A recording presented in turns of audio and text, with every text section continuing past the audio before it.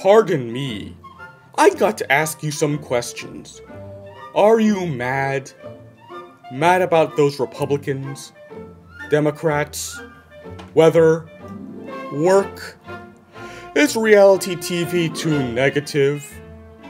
Is all this chaos driving you nuts? Wanna get away from it all?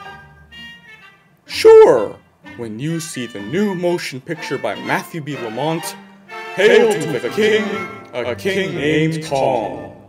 It's not a sequel, it's not a remake, and it's not a reboot. It's a documentary about Hollywood's tallest, darkest, leading monster who held the test of time for more than 80 years.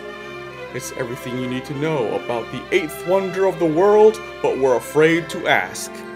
Hail to the King, a King named Kong. Rated PG-13 for mild language and nudity, some violence and scary images.